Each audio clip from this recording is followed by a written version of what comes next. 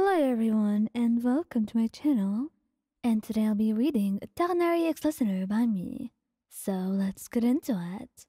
Tighnari was not the most person who you would expect to be someone so flirty or such a tease sometimes. He was pretty reasonable and normal to say the least when comparing him to the rest of the inhabitants of Teyvat. So really, it was already an advantage sometimes. He was someone you could be relaxed with, someone who was pretty comfortable as a partner, and someone where you did not have to expect some weird things from him. It was nice, and the weirdest encounters would probably be just having some things to deal with in the forest, which wasn't that bad. It was his responsibility, which you completely understood and appreciated. He was making a good contribution to this world, and you were so proud of him for doing all of that. That, however, does not bring us to today, though, because he's a little bit more busy, and you're tired of that. It seemed like Curly's condition was only getting worse, and with her Minsel still not being freed from Rukadevata's remains, which no one knows is the issue actually, it's still causing those with Eliza to get even more sick, and he was so scared that Golly's condition could reach a state where he couldn't help her anymore. But even then, he wanted to keep hoping and do his best. That's why he went looking for more herbs, for her sake. And you appreciated it, and you understood, so you could never complain about it. But you can't help but feel, along with all the looking for herbs, and his normal work as a forest watcher, and taking care of everyone in the forest, there's literally no time for you. And it's not like you can blame him. He knew his life could get hectic at any time, the moment you married him. But it's fine. It's fine. Because Tighnari was done with looking for herbs.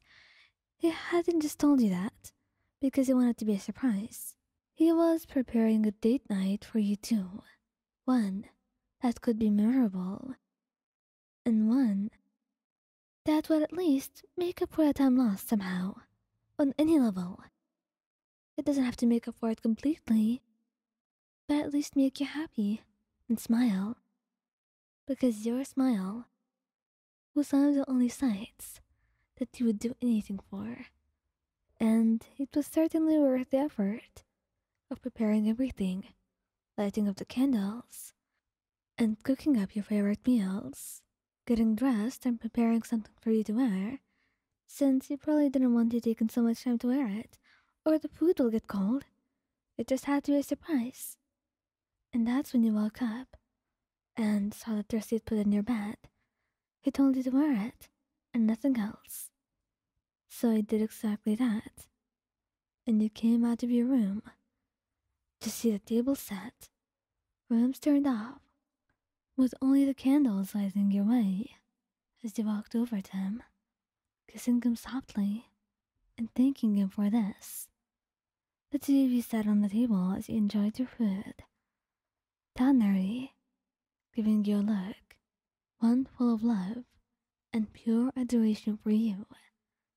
And when you were done, he turned on the music, but before you could dance, he kissed you again, apologizing for leaving you alone so long, for not taking care of you properly. But he told you that he was so grateful to have a patient partner like you that was able to understand his priorities and where his responsibilities lay. And you're so glad that you could be that for him. You would bear it all again, given the choice, if only to have him at peace, and for him to be able to do what he wants. He loves you, and you love him, and that's what matters. And when you begin to dance, your bodies will close to one another in ways that you've longed for many weeks. Tighnari, kissing your forehead, his hand in your hair, and the other on your back. And that's when it sneaks down to your butt, and he gives it a squeeze, making you blush and freeze in place. Tighnari, yes, he said, acting with raw innocence. Tighnari, did you just... He sighs softly, not able to help the smile that shows up on his face. Yeah, I did. I'm sorry about it. He kisses your cheek, smiling, even though there's a little bit of a blush on his face. It's fine, right? Besides, you can't tell me you haven't missed me like I miss you. We're just gonna dance, and we could do more. Only if that's what you want. You trust me, Ryan, right?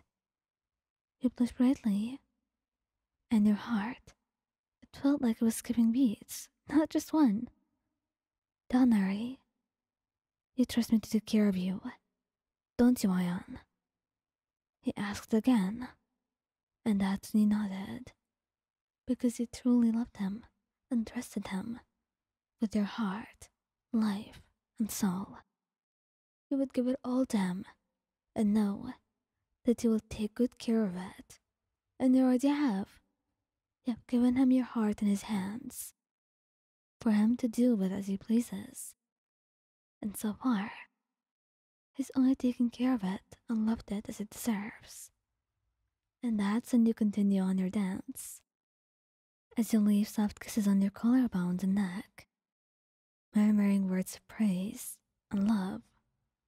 And after you're done, you sit on his lap as he strokes your hair.